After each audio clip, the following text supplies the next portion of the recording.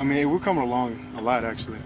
I think as soon as we keep going with the pads and we keep hitting, people are becoming more focused, and we're starting to come together as a team. So everything's going in the right direction. All we need is the confidence. Hurry, let's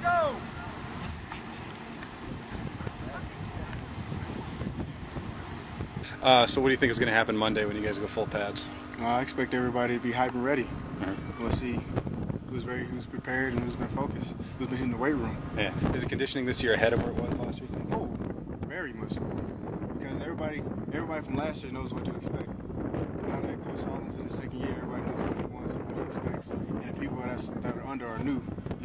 We just follow us so we can go ahead and everything. Right now, I just want to be a leader. I don't want to be outspoken.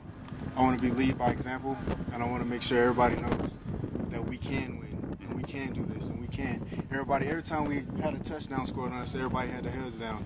That's not going to happen. Okay, so how did it feel to at least be able to hit some machines? Oh, it felt good for me. I know probably everybody else was probably a little hot, probably a little muggy for them, but I think everybody get used to it. I mean, they were ready for it. But